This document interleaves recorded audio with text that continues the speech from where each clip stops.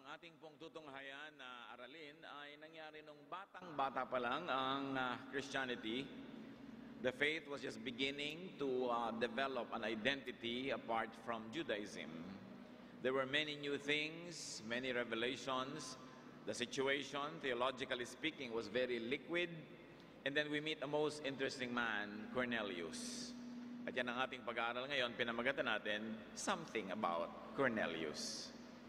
Panginoon, salamat sapagkat kayo ay patuloy na nagtuturo sa amin sa pamamagitan ng matagal nang nasulat. Pero sa aming paglago sa iyo, dinadagdagan mo ang pangunawa namin. So we ask you, Father, to be our speaker, our teacher, our healer, our light, our friend. Nawa ang aming pag-aaralan ay hindi lang makadagdag sa aming alam, hindi lang maging pag-uulit ng dating alam na, kundi makakita kami ng mga bagong paraan para ito buhayin sa pang-araw-araw naming buhay. Kaya, Panginoon, kayo po ang maging tagapagsalita at wala nang iba. We ask you to empower us to hear, to understand, and to live by your words. Protect us from all harm, from all works of evil men and evil spirits.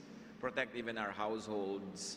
At nawa, Panginoon, yung iyo pong pagpapagaling sa katawan, sa emosyon, sa espiritu, maranasan naming lahat.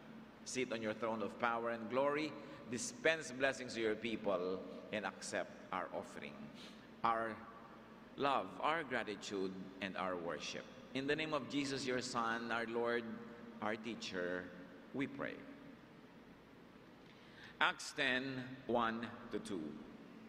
In Caesarea, there was a man named Cornelius who was the captain of a group of soldiers called the Italian Unit. Cornelius was a very religious man. He worshipped God, and so did everyone else who lived in his house. He had given a lot of money to the poor and was always praying to God. Isang kakaibang karakter ang namit natin ngayon sa pagbabasang ito, sapagkat itong si Cornelius na tinutukoy ay hindi Hudyo. Hindi rin siya Kristiyano. Sa katunayan, isa siyang kawal, isang opisyal ng Roman army. At ang kanyang grupo ay naka-assign dito sa Caesarea, kung saan sila ay naliligid ng maraming mga mananampalataya ng Panginoong Jesus. Ang sinabi tungkol sa lalaking ito that he was a Roman officer.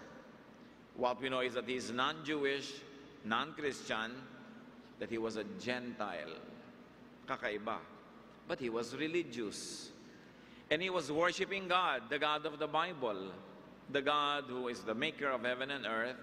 At dahil sa kanyang mainit na pagsamba sa Diyos, ang buong sambahayan niya, maaaring hindi lang niya pamilya, kundi pati ang mga tauhan doon, at lahat ng sakop niya ay sumasamba rin sa kanyang pangunguna.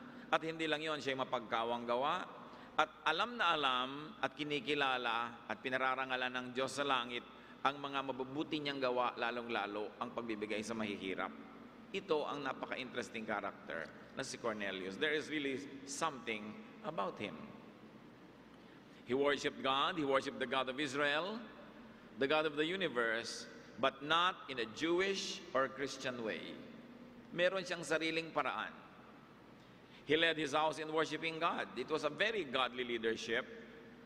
And you know, many people seldom develop spirituality or faith apart from being led. And this Cornelius was leading his entire household. He was also very, very prayerful. Acts 10, 3-4. One afternoon, Cornelius had a vision. He saw an angel from God coming to him and calling him by name. Cornelius was surprised and stared at the angel. Then he asked, "What is this all about?" The angel answered, "God has heard your prayers and knows about your gifts to the poor."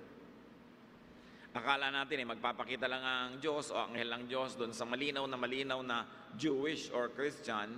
Heto itong isang taong tong hindi malaman kung saan siya kasali.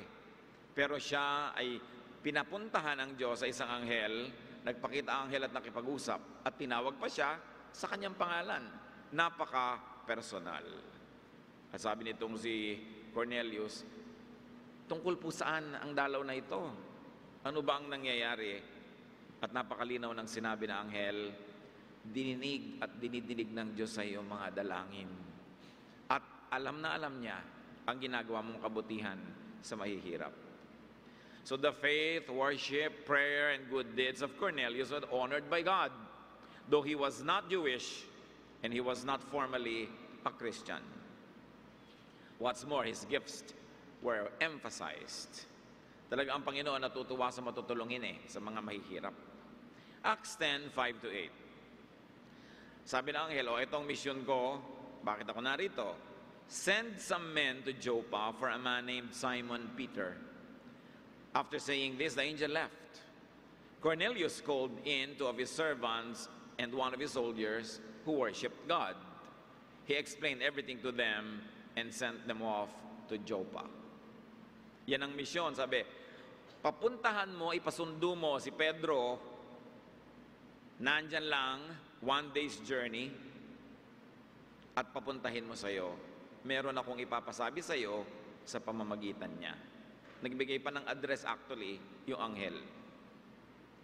So, ang ginawa nitong si Cornelius, nag-utos sa kanya mga tauhan, pinasamahan sa isang kawal na tulad din niya, mananampalataya.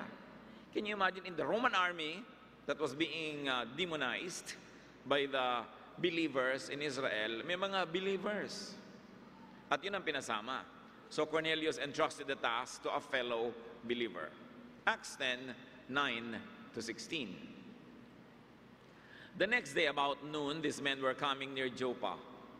Peter went up on the roof of the house to pray and became very hungry. While the food was being prepared, he fell sound asleep and had a vision. He saw heaven open, and something came down like a huge sheet held up by its four corners. In it were all kinds of animals, snakes, and birds. A voice said to him, Peter, get up, kill this, and eat them. But Peter said, Lord, I can't do that.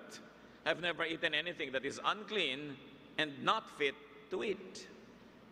The voice said to him again, when God says that something can be used for food, don't say it isn't fit to eat. I'm reading from the Contemporary English Version. Ito namang si Peter, nandun naman sa Joppa at nasa bahay ng may bahay. Bisita lang siya. Inabot ng gutom nung katanghaliang tapat kung kailan naman paparating na sa kanyang tarangkahan yung mga inutusan ni Cornelius. Umakyat siya sa may bubungan at doon ay nakatulog. Ang mga bubong po sa Israel ay flat at para mga azotea o balcony. May mga habong na tela yon, kaya masarap doon ang hangin at masarap doon magpahinga. Yun ang tinatawag ko isang upper room. Kung yung lugar na yon ay nilagyan ng kaprasong kwarto, diningdingan at binubungan, parang penthouse. Doon nakatulog si Pedro. Nagugutom siya, tandaan nyo, nagluluto sa baba at habang naaamoy niya ang pagkain niluluto at gutom pa naman siya, nagkaroon siya ng pangitain tungkol sa pagkain.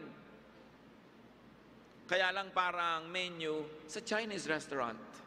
Ang daming pwedeng kainin. May mga ahas, may mga ibon, lahat ng uri ng pwedeng kainin nandun. At pagkatapos, parang bumababa yung isang tela na kwadrado na may humahawak sa apat na sulok at nung tingnan niya yung laman nun, nandun yung mga iba't ibang uri nito ng mga hayop. At sabi nung tinig galing sa langit, ihanda mo na sila, i-dress mo na yung mga chicken, scale the fish, do something, and eat them. At sabi ni Pedro, naku, hindi ko ako kumakain ng ganyan, marumi. Bawal po sa amin yan. Wala sa aming tradisyon na kumakain ng unclean food kasi kami mga Jews, Gentiles lang yung gumagawa niyan. At sabi naman noong boses, magdahan-dahan ka ng pagsasalita. Kahit anong sinasabi ng Diyos na pwedeng kainin, kainin mo. Hindi mo sasabihin sa akin yung nakaugalian ninyo, tradisyon nyo, batas nyo. Diyos ang batas. At siya ang nagsasabi,